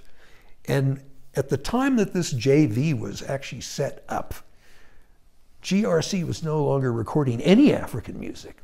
And one of the conditions of the new JV was that GRC was instructed to start recording African music again. And it was at this point that they created this, what was at the time the famous Blue Label CBS African series, and they brought Hamilton Nzimande over from EMI to become the African talent scout producer. This was now the beginning of, again, Hamilton ended up recording an incredibly important catalog. It was basically known as Isabaya Sekulu. Hamilton was just, again, one of the major figures in the development of local African catalog. But now, okay, so now just going back to the 1950s. So and this whole change around. So Polyax gained capital because GRC had previously had capital. So now Polyax has got capital. They've lost CBS, and they're about to lose RCA as well. But instead what they did, they went to RCA and they said, listen, we've got this subsidiary company called TEAL. Now, TEAL actually was an acronym that stood for, it's funny, this morning I was trying to go into my files to remember, it was something like Telecommunications Electronics Limited Africa or something like that. It was a name like that, but abbreviated TEAL. So Polyax basically went and they said, listen, we've got this subsidiary company that's called TEAL. Why don't you, we understand how you're extremely pissed off with EMI and Polyax, who are now in a JV partnership, but would you consider licensing RCA through this subsidiary company? So yeah, RCA said yes. So you had effectively this, and I'm not exactly sure what the connection financially was, but TEAL was basically an offspring. TEAL had actually been started in the late 40s, and it was a sort of it was an electronics supply company, but they had this side business, way back before, even certainly, but way before video, but even before, you used to have sort of, home cameras. People, if people had a bar mitzvah or they had a wedding, they would hire a mobile recording company to come and record the wedding, and then they'd cut a couple lacquers for you, and this was like a souvenir of your event. TEAL was in that business as well, so there was a marginal connection with recording. But basically what happened was that they started out in '56, and thanks to that RCA, that critical RCA licensing connection, they hit gold immediately with Elvis Presley. Elvis Presley was massively popular in this country. So, first of all, TEAL's financial success was guaranteed right there. And also, of course, they now had access to the RCA Victor catalog, which, in the late 50s, early 60s, RCA Victor was, one of the, you could say it was almost, I wouldn't want to say the giant of the US industry, but certainly one of the two or three, massively. So they had this catalog. They tried, again, it's quite interesting, they tried to develop an Afrikaans catalog. It just absolutely went south, nowhere.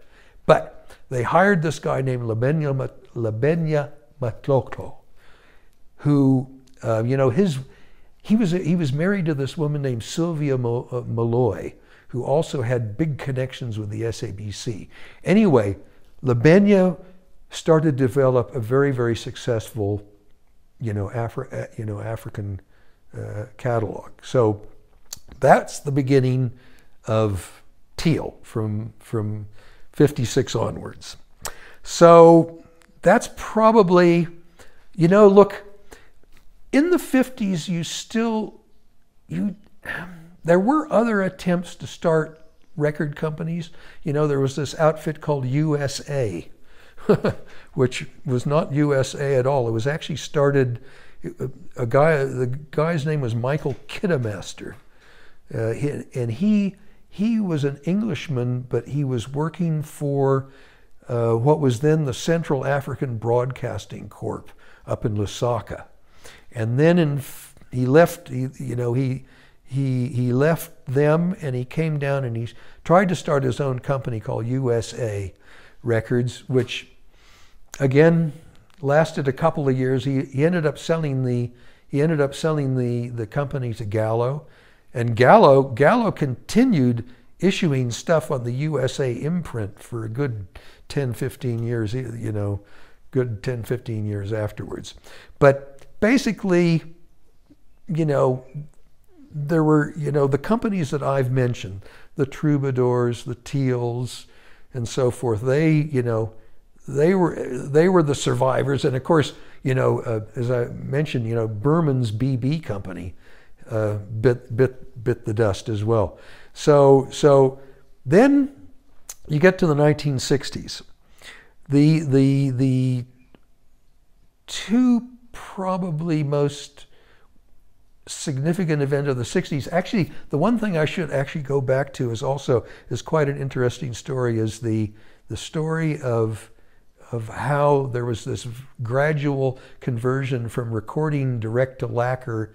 The lacquers had actually replaced wax masters back in the day. But anyway, starting in the late, the development of recording technology based around tape had actually started after the Second World War. The invention of the quarter-inch, recording on quarter-inch tape, that was a technology that was developed by the Germans in the Second World War.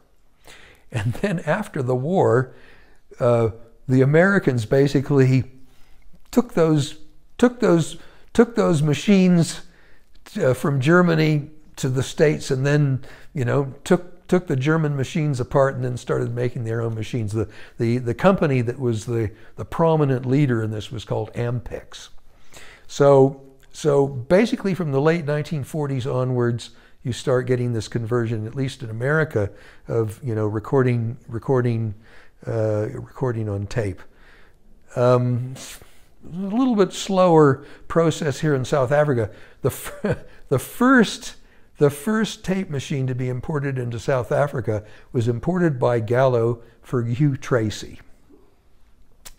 Again, the whole Hugh Tracy saga, I suppose, needs to be discussed. But basically,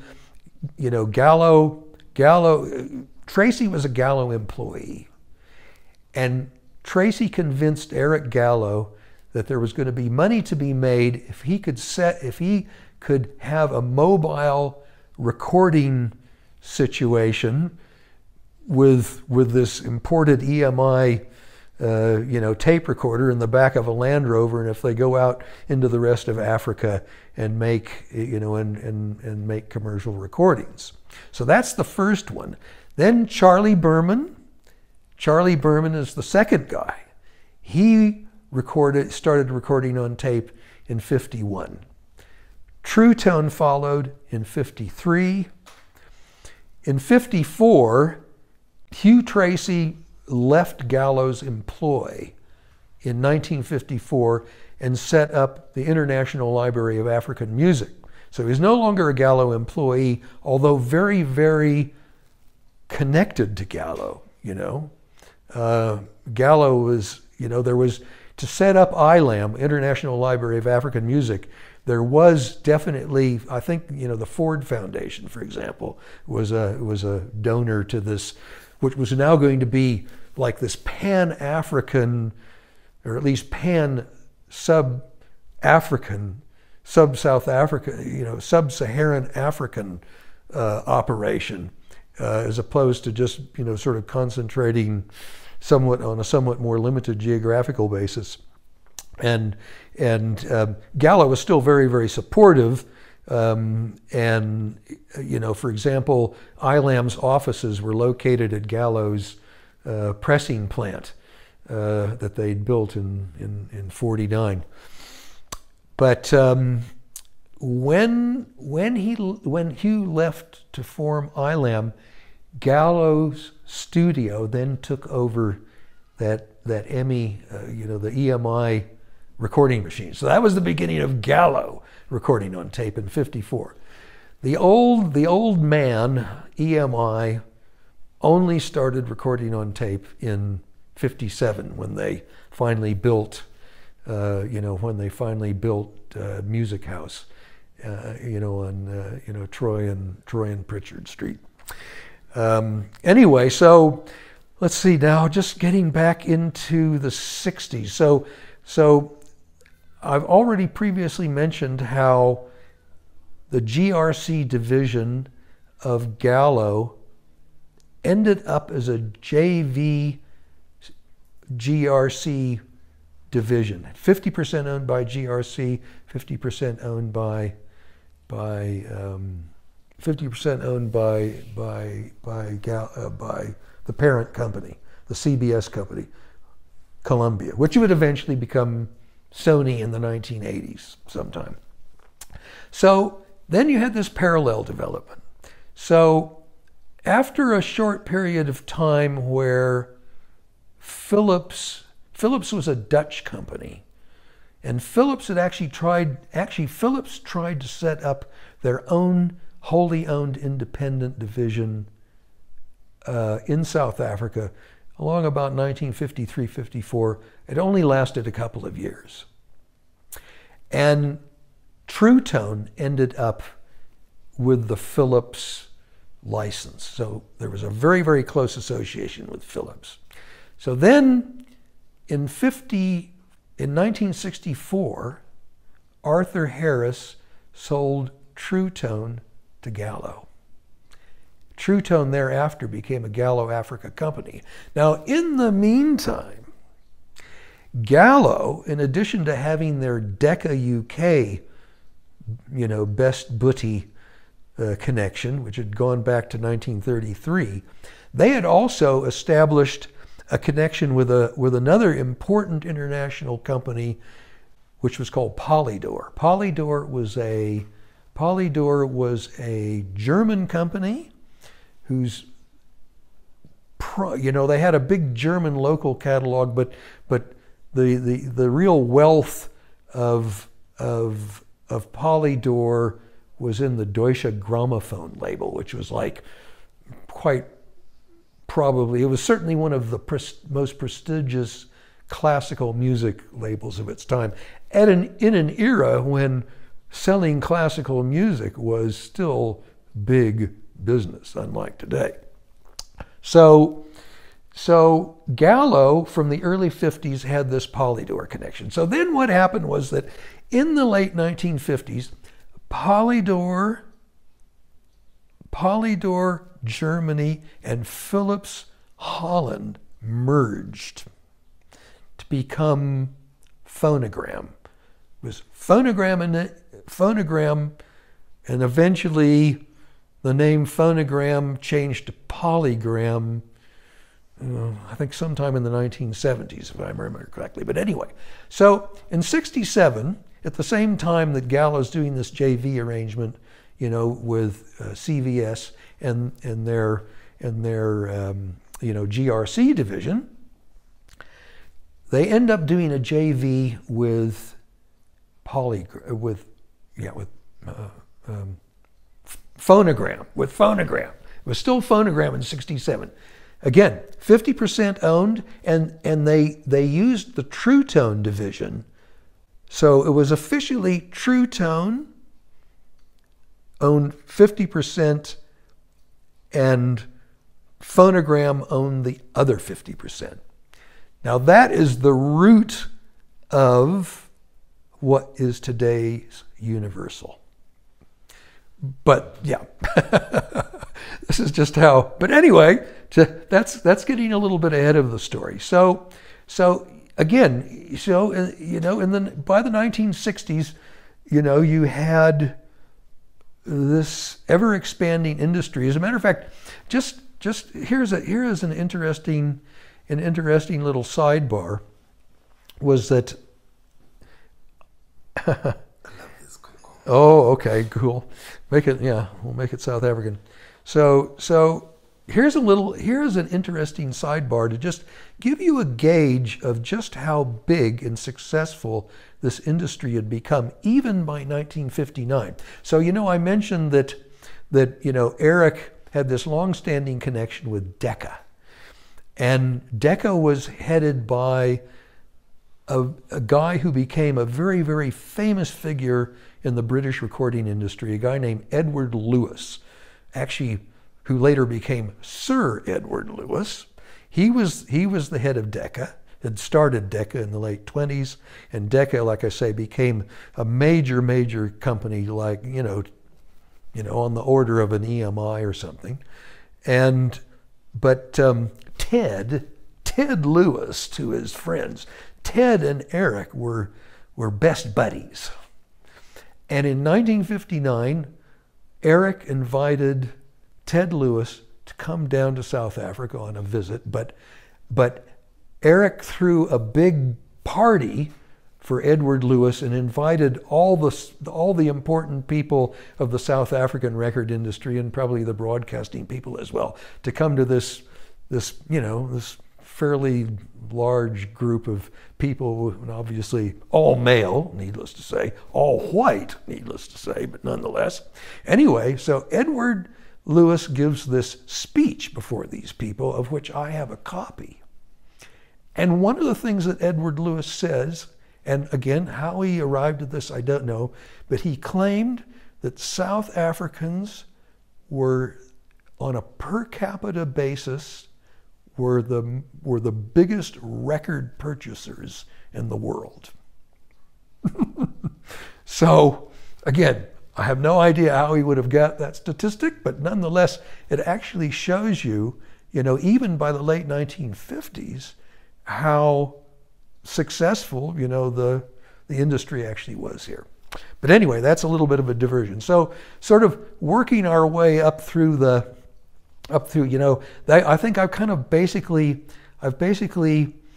covered the 60s. So then, okay, in the 70s, well, first of all, in the 70s, you started getting other fairly successful indie companies that were able to actually come along and survive quite nicely. One of them, for example, was CTV, led by Morris Horowitz, which later became Music Team. And you know, they had a, you know, CTV Music Team had a good 30-year run, maybe a little longer, from the 60s. Again, you know, not only developed an important local catalog and very successful, but, you know, had a lot of international licenses of import. Another interesting development was that in 67, three individuals who had been closely associated and critically associated with the GRC division of Gallo, Dan Hill, who was the musical director,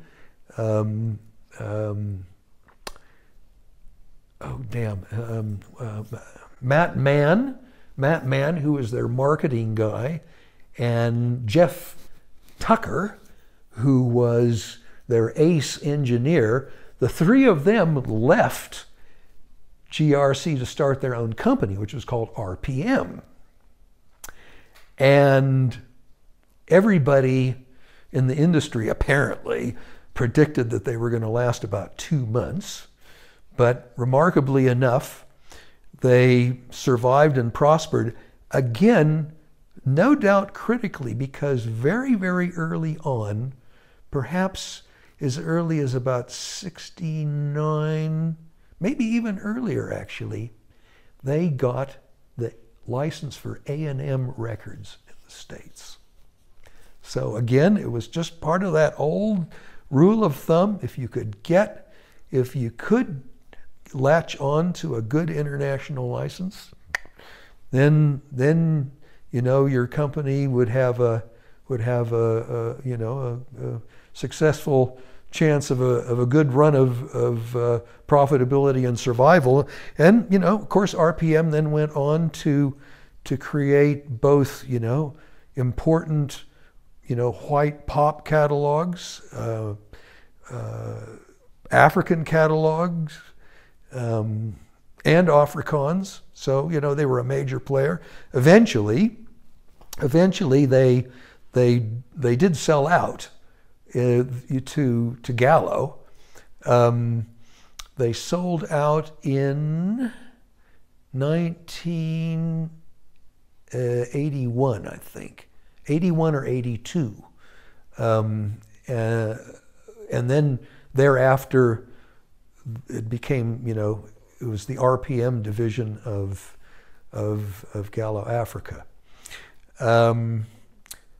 So then the other rather critical and interesting development was that in '76, the arch rivals of Teal and Gallo Africa merged.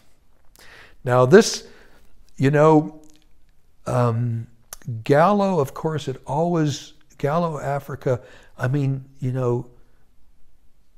Eric Gallo was like, I don't know, there's just no equivalent figure in the industry today to match an Eric Gallo. He was, just this incredibly, charismatic guy who developed this incredible business. People, it's a funny thing. Gallo paid its employees poorly compared to other people in the industry, and yet people wanted to work for Gallo simply because of the prestige of being associated with Eric Gallo. Is quite remarkable. Teal, on the other hand, was led by a guy named Gerald McGraw, and McGraw's legacy, somewhat. Look, Gerald McGraw was not an honest person. That's just, Gerald McGraw ripped a lot of people off. And he had, he and Eric were known to dislike each other. It was literally, they didn't want to be seen on the same side of the street together. So, but financial circumstances basically forced them into this merger. First of all, Gallo's operations were just sort of undergoing one of their sort of periodic downturns. This is just part of the business. And of course, this was on the back of the '76 riots, and financial conditions here were not good. McGraw, and again, it's too complicated a story, but basically McGraw was facing a foreign buyout that would have actually displaced him from his position at the top of the Teal pyramid. So he also had a reason to come together. So yeah, in '76, Teal and Gallo merged, and thereafter you had the three main divisions. You had RPM, you had Gallo GRC, and then you had Teal True Tone. And again, Teal True Tone ended up with that 50% JV with Phonogram, which had now become Polygram. Now, another interesting development, and this probably also had an effect on making McGraw sort of kiss and make up with Eric was that McGraw had suffered a rare misfortune several years earlier. And that misfortune was that it was really it was really one of the few times that Gerald got a touch of his own medicine. He had, you know, at the time, Teal had the license for Warner Electra Atlantic.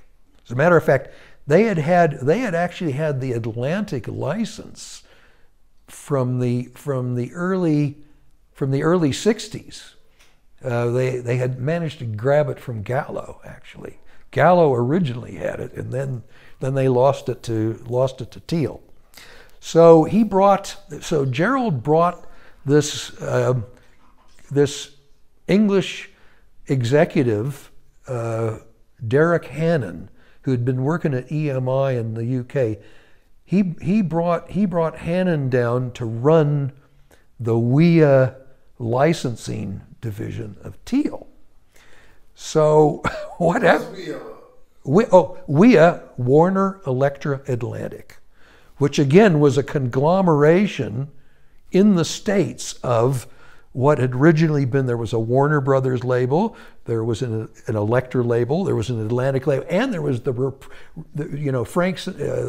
Reprise label was part of the package as well. Reprise had been a company that had been started by Frank Sinatra, and then Sinatra sold out basically to, at some point, to the, so that's WIA, Warner Electra Atlantic. So Derek Hannon, and this was, and no doubt, I'm sure that Teal paid for the trip. Derek Hannon goes to WIA in New York and says, "Hey, listen, why are you guys doing business with this bloody, this crook Gerald McGraw? Why don't you just set up a wholly owned WIA division in South Africa and I'll run it for you?" And WIA agreed. I mean, you can just imagine. I mean, I've heard stories about how, Gerald McGraw was just, like I say, he was absolutely livid. But anyway, that was the beginning of WIA South Africa, which was a wholly owned company by the U.S. WIA company until, and again, we're sort of fast forwarding, in about 1983 or 4, WIA started getting extremely uncomfortable about having it known that they were still doing business directly in South Africa. Because remember now, this is now the time when the cultural boycott and all this stuff is really starting to heat up, and WIA was worried about the political fallout that might obtain from them being seen to be doing business directly in South Africa. And again, just going back to those JV arrangements that I spoke about before, which was the Teal True Tone Polygram JV and the Columbia Records soon to be, eventually to be Sony GRC connection. Even in '67, I suspect that one of the reasons why those two foreign companies wanted to get into these JVs, they still wanted to do business in South Africa. But even in '67, South Africa was becoming a little bit problematic. So this was a very, very effective way that they could continue to reap all the benefits of being in South Africa without being directly implicated, unless somebody started looking too closely at the situation. So what happened with WIA was that in about 83, 84, the heat was just getting too hot for them. So they ended up selling the company to the employees. And that was subsequently renamed Tusk. So that's where Tusk comes in. And of course, Tusk was an independent company until 1997. Because what had happened, now again, one of the themes I've tried to develop here is the fact that it was incredibly difficult to do business in this country as a record company if you didn't have international licenses. So what had happened was that come 1994, Gallo lost Sony. The minute you had independence here, Sony said, why do we need these South African guys? Let's just set up our own wholly owned division. And that's exactly what they did. They did it within a very, very short space of time. And that was the beginning of what is now Sony South Africa. Like I say, the name Columbia, Sony, I think Sony bought Columbia CBS in about 86 or 87 or thereabouts. But anyway, so this was obviously a decision on the part of Sony. The other JV, which was with what was by that time Polygram, they took a somewhat different, they took a little bit of a different course. They wanted to divest themselves of the Gallo connection, but they did it over a much longer period of time. Basically, you know, from like, it had been a 50-50 between Gallo Africa and Polygram, and it had been administered, you know, through the Teal True Tone division of Gallo Africa. So what they did was that there was this interim period. There were several interim periods. So it started out at 50-50, which it had been since 1967. Then for like 2 years, it was like 60-40, and then it was 30-70. And finally in about, I think it was 2001, it was already down to like sort of 10-90, and then that was the end of the connection. And so in 1990, basically in 1997, Gallo found itself without any international licenses. I mean, some of the other licenses, for example, Gallo via RPM had the Virgin license, but they lost Virgin when Branson sold Virgin to EMI so that he could finance his airline. So Gallo had lost that connection. And also there had been this, you know, international consolidation of labels. Polygram in particular was voraciously eating up all of these formerly, you know, major companies and subsuming them into Polygram. I mean, so it included, you know, everything from UK Decca to Island to Motown to A&M. You know, it went on and on and on. This was now all part of Polygram. And when Polygram was pulling the plug with Gallo, that meant that Gallo had lost all of those international licenses. I mean, the interesting thing about it is actually that when I joined Gallo in 1990, Gallo Africa controlled every major label in the world except for the Warner Group and EMI. And I don't think there was any place anywhere else in the world where you had one company that had such a vast percentage of all the world's major catalogs. But after the early 90s, and particularly after 94 here, it all started falling apart. And in 97, Gallo found itself without any international labels. And they looked around and said, well, where can we buy one? The only EMI was out of the question.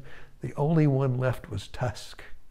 So that's why they went and they bought Tusk, because obviously via Tusk, they still had access to the WIA catalog. And then what share sound?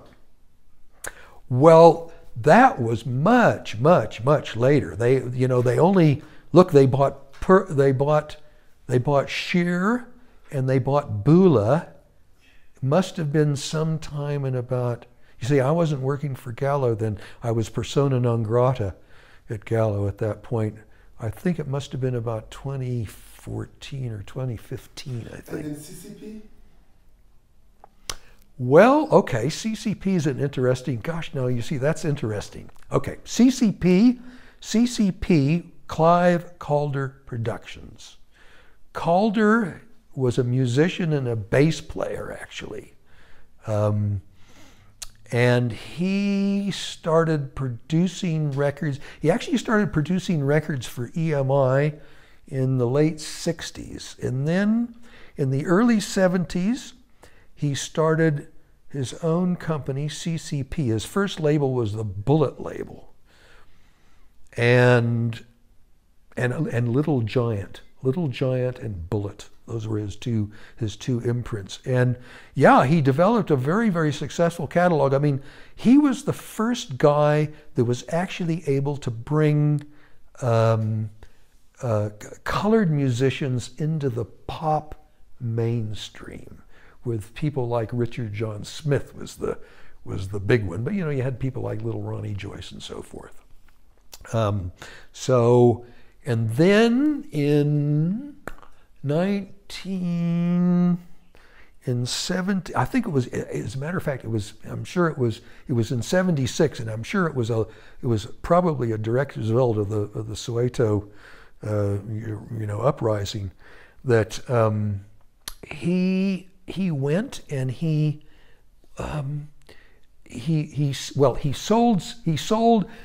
sold Clive Calder Productions, CCP, sold it to EMI outright, okay? And then he went to England and started, was his first company called Zomba, I think. And of course, he immediately hit gold there with Billy Ocean. And then, you know, he went on to, he developed Britney Spears and the Blackstreet Boys, et cetera, et cetera. So I mean, you know, a major figure. But he continued to have South African connections as well. Even after he went to the UK, he ended up with this company called Priority. He owned Priority, and then he, of course, Priority also eventually got sold to EMI. Well, so Tracy was an Englishman who had a brother who had a tobacco farm in what was then Southern Rhodesia, today's Zimbabwe. I think he came down when he was either a teenager or maybe in his early 20s. Anyway, it was at that point that he became really, really enthralled with the local indigenous music of probably the African workers who were working on his brother's tobacco farm. So in 1930, when Columbia Graphophone sent this field unit to South Africa that was making recordings in Cape Town and Johannesburg, I don't know how the connection was affected, because all of the artists that were recruited were basically recruited via Polyax. So I don't know, maybe Tracy wrote to Polyax or whatever after reading reports in the newspaper about how this recording unit was coming down, and the newspaper articles started appearing in about February. The recording unit came here in July. Anyway, he brought a whole group of Zimbabwean musicians, and they made records in 1930, which came out on, Columbia, the Columbia product came out on both the Columbia labels and on Regal. Regal records cost 3 shillings, Columbia's cost 3 shillings 6. So this stuff that he recorded was all issued on Regal. And then when the next recording expedition came down, which was recording at that point was recording for both Columbia and HMV, because by this time now it was EMI. The two companies had merged. He brought down more musicians, and there were more recordings that were made. Like I say, it was late 32, early 33. So then the next interesting development was that, you know, I've mentioned how the SABC was recorded, the SABC was basically founded by legislation in '36.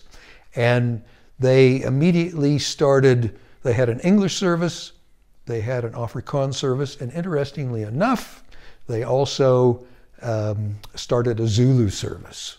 And they brought Hugh down, I think in '37, to run the Zulu service of the SABC. And he worked there until 1946. In '46, that's when he was actually hired by Gallo, by Eric Gallo. I've even, you know, I even have a document where Gallo is got all the names of his executive team and who he's paying what, you know, monthly. So Tracy, and as a matter of fact, there was an internal division of Gallo Africa that was created, specifically run by Hugh, which was called African Musical Research. And you know, look, you know, Eric was a businessman. Eric was not a musicologist. Eric was a businessman, but somehow Hugh had convinced him that there was money to be made if they could, you know, go into the rest of Africa and make recordings. I mean, part of the idea, and again, I have actually, you know, before Eric died, he gave me all of his files. So I've got all these internal memos between these memos that Hugh actually wrote, you know, to Eric, and part of the come on was that they were going to be able to sell these recordings to the mine compounds to play, to sort of, you know, keep the natives happy. Because of course, obviously there was this incredible international contingent of workers in those days that were being drawn from all over the southern part of the continent that were coming down here to work in the mines. And so that was the beginning of his involvement. You know, the interesting thing about it is that all of his important out of South Africa recording expeditions, if you want to call them, which went as far on the west side of Africa, went as far as Katanga in southern Congo, and on the eastern side of the continent went up to as far as Uganda. All of those were 100% paid by Gallo. And as a matter of fact, the recordings were initially issued as commercial 78s, by Gallo, and some of them were also issued via the GRC division as well. And after '54, so in '54, he basically leaves Gallo's direct employee, starts the International Library of African Music. He only made one significant out of South Africa recording expedition after that. In '56, he went to what was then the Rhodesias. So he made some recordings in Zambia and Zimbabwe, and which for all I know, Gallo might have even paid for those. I'm not exactly sure. But anyway, the interesting thing is that you know, after that point, Tracy made one more significant group of recordings. He recorded Princess Magogo in 1974. But here's the thing, is that to this day, the International Library of African Music absolutely does not recognize that there was any Gallo involvement in the creation of if you ask them, you say, oh, well, who actually paid for those extras? Oh, it was the Ford Foundation. Well, actually, the Ford Foundation only came into the picture with the founding of ILAM. So it's quite an interesting case of historical denial. But anyway, so you want to know something about what's the future of recording here? Yes.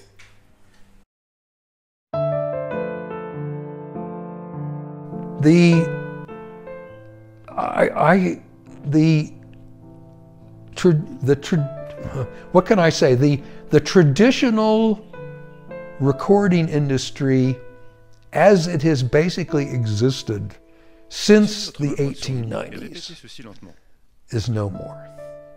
Streaming has absolutely upended the financial model. Now, depending on your position, you might consider this to be a good or a bad thing. I personally think it's a tragedy.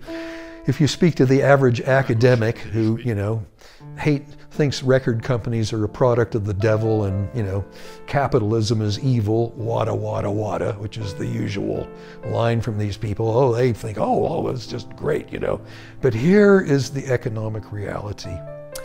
Streaming pays so little that unless you are working in some sort of generic space which has at least the potential of creating gazillions of streams, you can't make money. You can't even recover your production costs. And it is for this precise reason that first of all, it means that many of the companies simply just aren't making any recordings at all. But it also means that any sort of non-mainstream pop music, again, the stuff that's got the potential to get, like Beyonce's 20 billion streams or whatever the hell it is, forget it. Nobody's going to invest money. So, okay, individual musos may still want to record because they regard it as a marketing tool because how does a musician make money now? Well, you can't make money out of recording unless you're Beyonce, I suppose. So the only thing is you got to get bums in seats. So one way to get bums in seats is to actually make a recording, get it onto social media, etc., etc. So there you have a bit of financial logic. But as far as companies going out, the traditional methodology of going out, finding new artists who potentially are going to be commercially successful, it's dead. And I don't see that it'll ever come back.